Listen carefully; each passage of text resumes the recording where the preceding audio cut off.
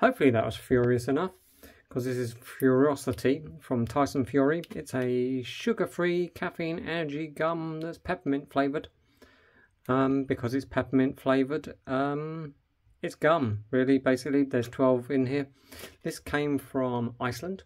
This is completely, totally and utterly new as far as I'm aware. It did also come in a tub, but the tub was more than this cost. This cost £1. If you need to know what's found within, you're going to have to hold on for a minute, because I need to ask if you can subscribe to my channel. There is a way to do that here. It's some simple button type activity, possibly.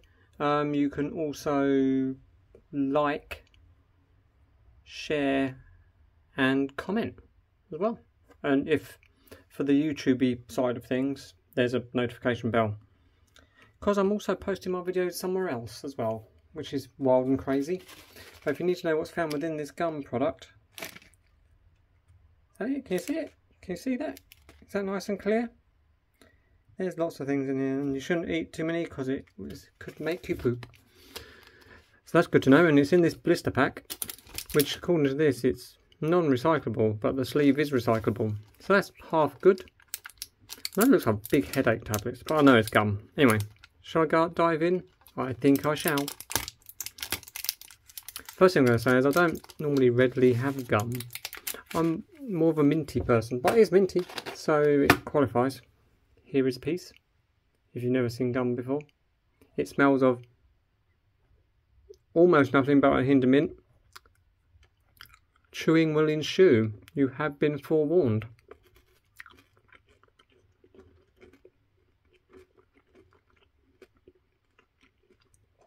Definitely pepperminty.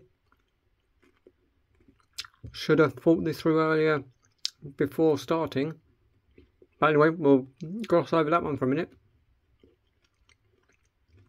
And that is quite a pepperminty gum. And it's definitely sugar free.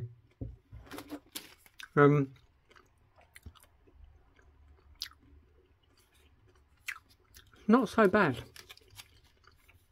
Because I've had some sugar free things like this, and the sugar freeness is kind of disturbing. It kind of leaves you in a metallic twang.